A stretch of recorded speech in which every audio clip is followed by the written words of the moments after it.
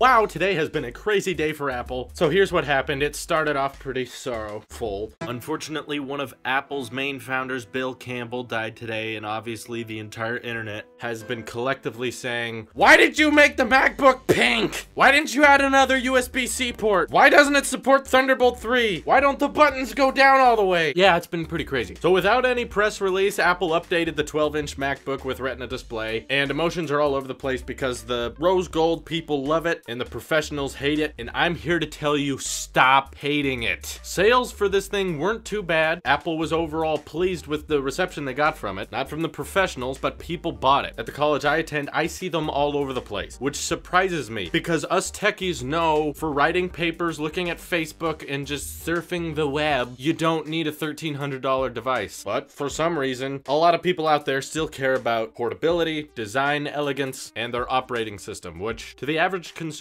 a lot of them just want a simple OS. And as an Apple sheep, I have to say OS 10 is easier to use than that crazy Windows 10 or anything Microsoft's ever made, really. So let me reference you haters. Every complaint I've heard is kind of adding up. First of all, you want more than one port. I don't want to have to get an adapter to plug all these things into it. Okay, point. Second point, maybe I'm okay with USB Type-C, but at least have more than one port. That way I can charge and import and plug in a monitor at the same time. Point, sure. Why doesn't it have an Intel i5 or i7 chip? Why can't it have a full speeding core? Well, congratulations, all you haters. That product exists. It's called the MacBook Pro. It's been around for over a year now.